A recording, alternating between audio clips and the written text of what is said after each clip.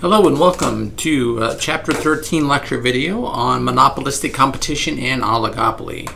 So we're going to talk about today are the two types of markets that are in the middle of the continuum or not the extremes. Like so far we've talked about pure competition and pure monopoly. Those are the exceptions, not the rule, right? So those are the extremes on both ends.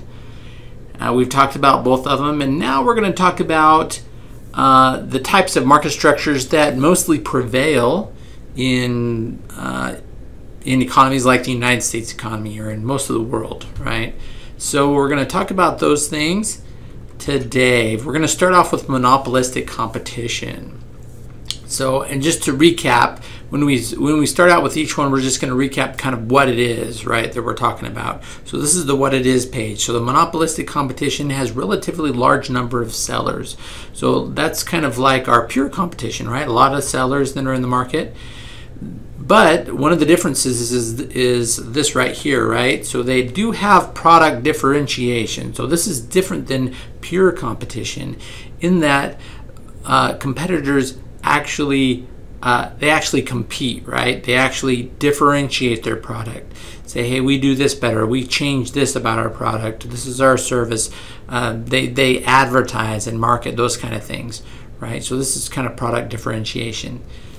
There's also like the competition we talked about before is purely competitive markets have easy entry and exit. So for the most part, it's relatively easy. There's not a lot of barriers to entry. And then, like I said before, with the differentiation, there's also non-prize competition. So a lot of branding, advertising, things that help maybe whet the consumer's taste a little bit for a certain shoe, right? Like a Nike over another shoe, maybe something else, right? That doesn't have quite the brand or the advertising behind it. So for firm concentration ratios, right, are a measure of industry concentration. Okay, so this is a for firm concentration ratio. So they're a measure of the concentration. So we take the four biggest firms and the percentage of the sales of the four largest firms in an industry, right, is basically what we're doing about the concentration. So if those firms have most of the market, then that ratio is going to be pretty high, right? So the output of the four largest firms is going to be up here. Let's say, for example, I don't know, let's say it's like $800,000, right? And then total output of the industry, let's say it's $1 million, right? So it's going to be basically 80% of the market are the four largest firms. So that means that's a really concentrated, not necessarily a super competitive market. So anyways, so typically the more competitive markets are going to be the percentage, four largest firm percentages are going to be 40% and below, right? That's pretty competitive for the most part.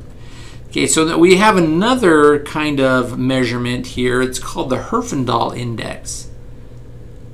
Okay, and the way that is done is it's basically the sum of squared market shares. So we take all the market shares for all of the firms within an industry, we square their market share, and then we add them all up.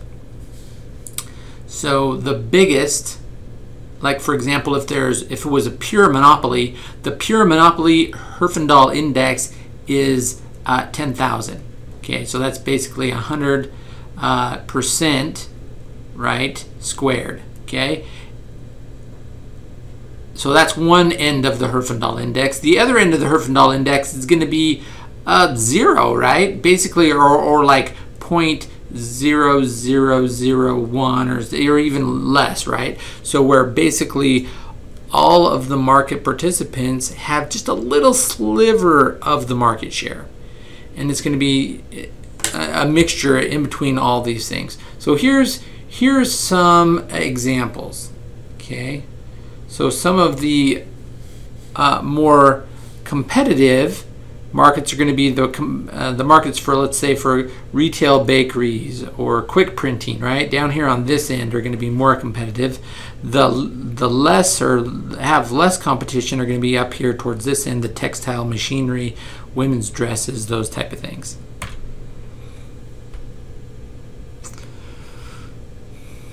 Okay, so the firm's demand curve is highly but not perfectly elastic. Okay, when we're doing monopolistic competition. So it's pretty elastic, closer to being perfectly horizontal, but not really, right? It is more elastic than the monopoly's demand curve because the seller has many rivals producing close substitutes. So in many cases, so the price range that's available is a lot less because there's a lot of substitutes out there, right? So that's why the demand curve is not quite as steep as the monopoly. Okay, so in the short run, monopolistic competition still produces where marginal revenue equals marginal cost. In the long run, there's just a normal profit, right? Kind of like our perfect competition. So that's really when there's any kind of competition in the marketplace, really, and competition is valued and it's sometimes protected by government, right? And we have the ability to enter and exit. Then in the long run, there's going to be a normal profit. So it's going to eat away any extra profit that may be earned above and beyond, kind of like what the economy, how the economy is performing in the current trend. Okay, so this is what it looks like, right? So this is the demand curve, not perfectly elastic, right? Yet not as curved as, like, say, the monopoly, right? So this is kind of like maybe what the monopoly would look like, is a demand curve, something maybe a little steeper, and then the perfect competition is going to be something like this. So this is our monopolistic competition, kind of a mixture. That's kind of where it gets its name, right? It's the mixture between. Okay, so the firms produce where quantity is where the marginal revenue equals marginal cost. Okay, and it kind of like the monopoly, we then map up to the demand curve to find our price, and then really the trick is finding where price, we compare price to our average variable cost or average total cost, and then we're able to find whether we're making a profit, whether we should operate, or whether we are losing, maybe we're minimizing a loss. So this is the loss minimization. This is what it looks like. So when average total cost is above the price that is currently being charged, where marginal revenue equals marginal cost. Okay. In the long run, this is what it looks like, right? So average total cost just nuzzles right up to the demand curve, right where the price is, and that is, in the long run, where monopolistic competition, competitive industries operate. But they're always trying to drive up profits, right? They're always trying to get more market share, and they're trying to differentiate themselves in the short run, right? In the short run, to boost those profits. So there's a little give and take, right? This is not necessarily a static thing. It's very dynamic. All right. So the productive efficiency, right, means that the firm is producing in the least costly way and is found where price equals minimum average total cost.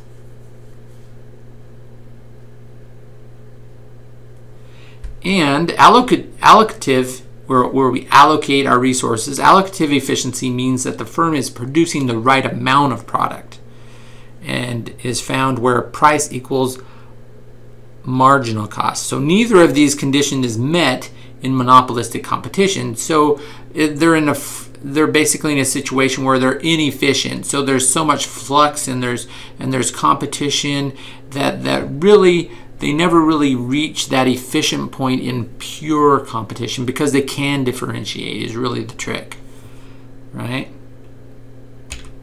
Okay, so it's gonna look something like this, right? So So that would be perfectly efficient, but then we're still giving up this little piece right here of the, whether it's the producer's surplus or the consumer surplus, right? And so we're not able to really be super efficient either with how we produce or how much we produce.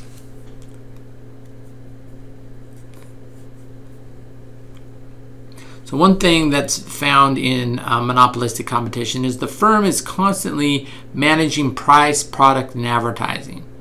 Right? So they're always trying to differentiate from competitors. They're trying to get the best advertising, because advertising really does pay off in the end.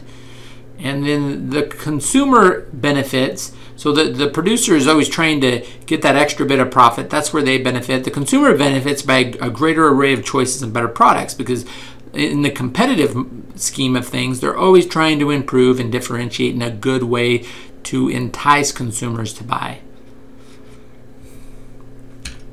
Okay, so now we're gonna slide over to an oligopoly. Okay, so we're going from a lot of producers. Now we're going to not so many producers, a few large producers. So that may be maybe 1,000 producers down to 100 or 10 producers, or maybe 10,000 producers down to something closer to 1,000 or 100. So it just depends. It's relative, right? When an oligopoly is considered. So it's all relative. It's all a continuum. So they have, for the most part, so there are two types of oligopolies. One is a homogeneous, right, or standardized oligopoly, like the steel or aluminum markets, right? There are also differentiated oligopolies, like markets for automobiles, electronics, and equipment. So it really depends on the product that they're making. So standardized or homogeneous oligopolies typically are ones that are found in the making products that are more like commodities, right? Like oil or steel or aluminum, those type of things. Differentiated oligopolies are those that are making similar type products, yet they definitely have different brands, and there's enough differentiation there that consumers can have a little taste involved, right? So there's also, in an oligopoly, the oligopolists or the producers in an oligopoly have limited control over price. That is, unless they collude, and we'll talk about that differently. There's also some entry barriers. There's going to be maybe a high capital requirement, or there's going to be regulations or other things involved with getting in or out of an oligopoly. That tends to create oligopolies. It's just having those entry barriers in there. And within oligopolies, there's some mergers that often happen, or they try to happen, depends on which country you're in or what regulations are happening. You know, if for example, I think it's Verizon that's trying to buy out Yahoo, that'll probably happen. But when a larger company tried to buy out, like Comcast, for example, didn't work because it was going to reduce the competition. And that's the main thing in the U.S. is they really try to help competition remain in the marketplace instead of being more monopolistic. Okay, so kind of like I said before, right? The four-firm concentration ratio, 40% or more is considered an oligopoly, right? So oligopolies definitely have their shortcomings. There's maybe a lot less selection because of oligopolies. They also have a tendency to collude, and so we'll talk about that a little bit, which is in some countries frowned upon, definitely in most countries. There's oligopolies could be in the form of localized market. It doesn't necessarily have to be international. It could be a localized oligopoly. And so there could also be some, within oligopolies, there could be inter-industry competition, right? Depends on how the companies are built and what kind of competition they have. In the international scheme, there's import competition as well. But definitely, for the most part, for oligopolies, to have an oligopoly, there are some dominant firms in the marketplace. So here's kind of what the oligopolies look like. So the ones we saw before were mostly competitive market type industries. Now we see up here with all of these are basically almost on the verge of being monopolies. Okay, all of these would be considered oligopolies. So one of the main things with oligopolies is when you have a few competitors, then you know who you are competing with, you know what their products are specifically, and you form a strategy, right? So you try to figure out, okay, what are they going to do with their product? What are they going to do with their price? Am I going to match? Am I going to ignore them?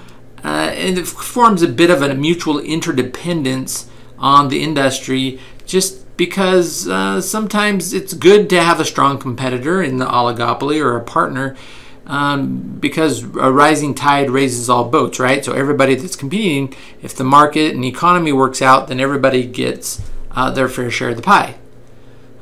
There's also a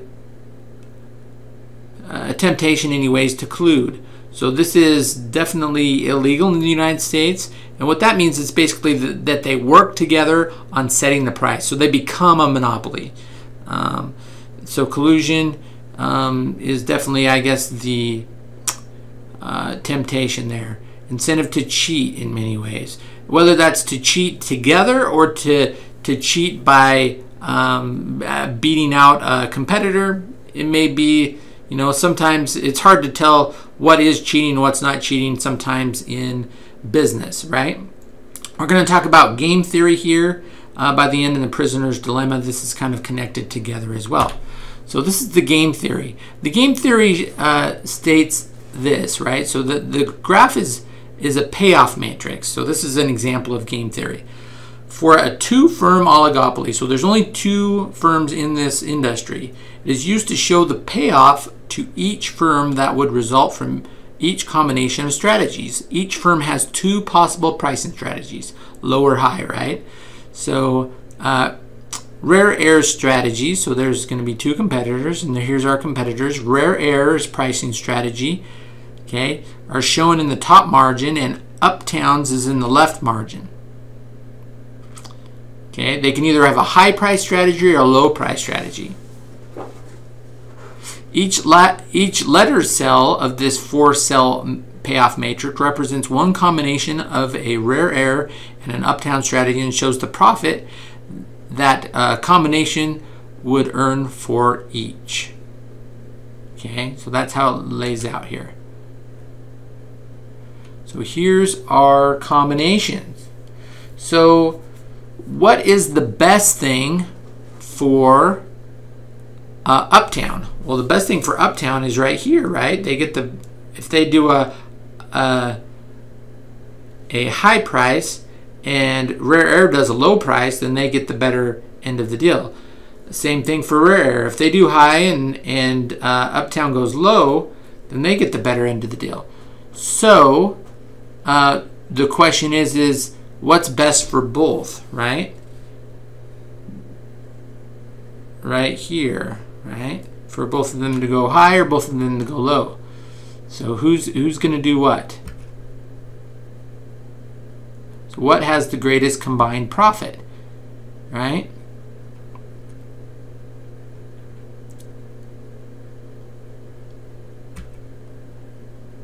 Assuming no collusion, right? The outcome of this game is cell D. Cell D. Why would it be cell D? Well, it's the safest bet, right? With both parties using low price strategies and earning $8 million in profits. However, this inferior profit level would eventually lead firms to higher prices. Okay? So they're doing low, high. So that's really the combination that is the winner. Why? Well, the reason is because so if each does low, right? So this is really the win for each on both sides, and then we go across here and we say, okay, what would be the best win? Well, the best would be for both to go low instead of high. Okay, and eventually it would go to higher rates or higher prices, I should say. Okay, so that's the game theory. The game theory is laid out to say, okay, what is the best strategy, right? And that helps us understand what might be the best combined strategy between two opponents. Now there's three oligopoly models that we're going to talk about. So these are the three models right here. So this is kink demand curves one, collusive pricing is another model, and then price leadership is the third, right? So there's three models because there's so many different types of industries, different types of oligopolies, right? Different types of maybe depending on what industry, what people are making, what the mixture is, who's the leading firm, and all of those different things go into it. How many competitors there really are in the market. So there's such a complication for all this interdependence that really we need three models to really understand how it all comes together. So the first one is that kink demand theory. This one is based on uncertainty of rivals' reactions, right? So you can't collude with this model. And so what ends up happening is this is the strategy at the end, at the bottom here. So we're going to match all price reductions. So if a competitor reduces their price, we're going to match it. If they do a price increase, we're going to ignore. Okay, so that's the strategy, and this is kind of the graph and how it looks. And this is why it's called the kink demand curve. Okay, is because at the point where the prices rise and we ignore it, right? So it's going to kink our curve. So it's going to look like this, right? At this point, right, with the demand curve going this way and prices going higher, we are ignoring this part of the competitor's actions and strategy. Our strategy is as soon as they go up, we're going to ignore it. We're going to keep ours pretty much the same. If they go down, we're going to follow them down. So this is why the acceleration goes down there. And that's why it's called the kink demand curve anyways for that. Okay. And it also has in this sense a connected marginal revenue and marginal cost curves that are connected in this way. So we kind of have a gap. Basically, it picks up, right? It's kind of a gap here, anyways, in the nature or the behavior of our margins in that case. So it does explain why there's inflexibility in the market, right? So because when prices go up, they ignore it, right? So they're not flexible on upward pricing, just downward pricing necessarily. And so a lot of times this leads to, or this theory kind of explains how price wars come about, because as soon as prices start dropping, then in order to protect market share, a lot of times companies will match falling prices. So now we're going to talk about collusions. Okay, collusions for the most part are mapped out just like monopolies, because when partners collude, or people cartels, right, like OPEC for example with oil, when they get together and they set prices and set production levels, okay, those are connected together. The quantity and price are inextricably connected. Production levels are the prices, okay, in the end. And so when that is set, then basically they become a monopoly, and the rules for the monopoly that we talked about last chapter or last video hold true. Okay, so it says here, so the cartel is defined as a group of firms or nations joining together and formally agreeing as to the price they will charge and the output levels of each member, right? So it is illegal in the U.S. for businesses to form these type of cartels or have this type of collusion. And businesses can have huge damages from lawsuits and get in big trouble if they do collude.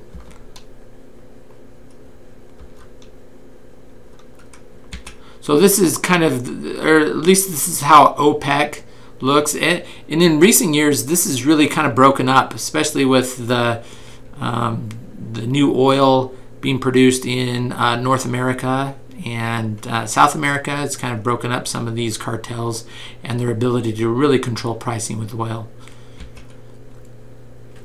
So anyways, and here's some obstacles, just things, obstacles to collusion, right?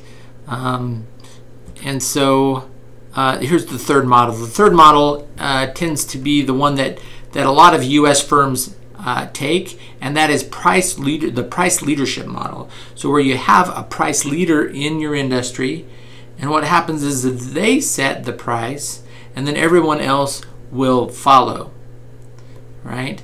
So so one result is infrequent price changes, since the leader is never certain that the other firms will follow. So if they do increase the price, then it has to be more certain than not that others will follow and increase their price as well, or else the leader will lose its market share and not be the leader anymore in many cases. So that kinked demand curve still falls into place even with price leadership. So so advertising tends to be quite active when we have oligopolies as well, right? So in differentiated oligopolies, so this is not necessarily the homogeneous monopolies, but differentiated ones like cars, right? For example, advertising is the best way to communicate a firm's product differences. Okay, and so the product improvements revealed through the advertising can be successful in increasing market share and revenues, because product innovations are more difficult to copy by a competitor than a price change. Okay, so the demand curve, or the kink demand curve, is really just price changes with the same goods. But if you have a new product with better, like say a car, for example, with a new computer system that's even better, right? Or Wi-Fi in the car, all that stuff, then you're able to charge higher price, premium price, not necessarily directly competing, because you have a different product. So I'm going to go ahead and stop right now, and I'm going to be doing some of the assignment video for this chapter as well for this week, and I'll throw it out for you to look at as well. So thanks, and have a good day. Bye.